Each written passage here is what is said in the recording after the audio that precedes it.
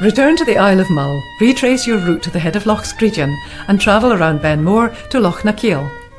On the island of Kenneth, the shooting lodge was the final home to one of the 4 Mitford sisters, the well-known daughters of Lord Redesdale, who once owned the estate. Nancy was a novelist, Jessica was a lifelong communist fighting in the Spanish Civil War, whilst Diana had married the British fascist Howard Mosley, and Unity was a close friend of another fascist, Hitler. On the day war was declared, Unity shot herself with a pistol given to her by the Führer. With a bullet lodged in her head, she returned to the UK and the seclusion of Kenneth, dying in 1948 from her injuries. The road travels along the loch and is one of the most dramatic in Argyll, skirting the rocky slopes at the water's edge.